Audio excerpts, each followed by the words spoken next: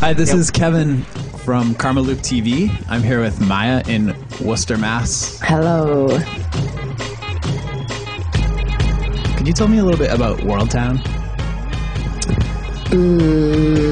It's kind of a non-town, but I think it's like my idea of utopia.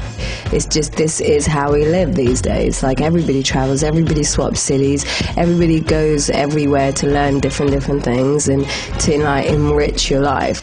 Musically, we draw from everywhere.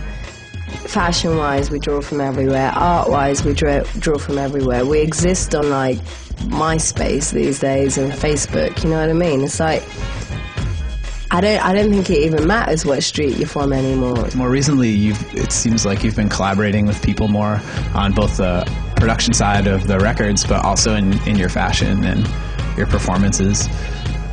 I think it's just, you know, I'm running out of time. It's like, in the beginning I had so much time and, you know, you're at home and I had space. That's the other thing. Like, I haven't actually had space that I call my own since like 2005, you know what I mean? And I think that's why I wanted to collaborate with certain people, because it felt like an anchor to me, just to always have like Carrie, cassette player, that, you know, it's not that even we collaborate, but sometimes it's just nice to get on the phone and be like, this is what, you know, I feel and this is what I'm seeing. And, you know, for Carrie, like, she's in London and she's really sort of Londonized, but it was nice for me to take her to Jamaica and India and stuff like that, just to expand her vision and, you know, what she's doing. And I don't know, it's just, it also seems like while I have this vehicle, this opportunities, it's nice to like use it to inspire other people and vice versa, you know, and be inspired by other people.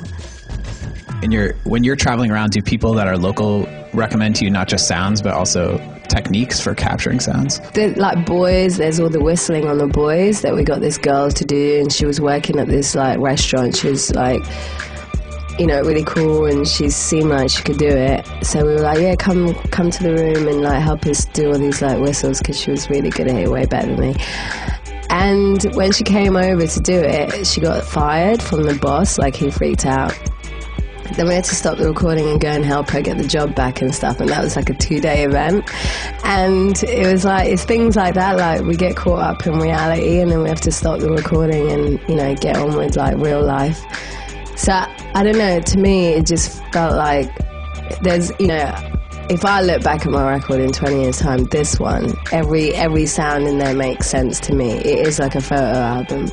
But Arula wasn't like that. Like, it was more technical. It was more like, you know, for the first time I was getting to know music, and it was so alien to me. Like, I'd never heard my voice in headphones before. How do you know when an album's done if you're doing it in this way?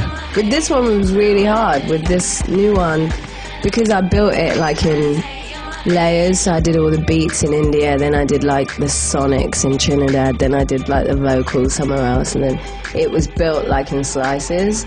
So then we kind of went, right, we're going to close off songs like that. It was a different way of doing an album, and I did find it confusing, you know. But I couldn't control it because it was just my circumstance, you know. Okay, what's next?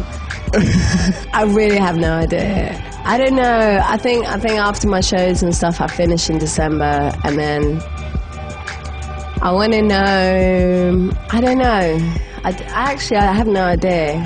I think I'm just going to be like a blank canvas for a bit and see what happens.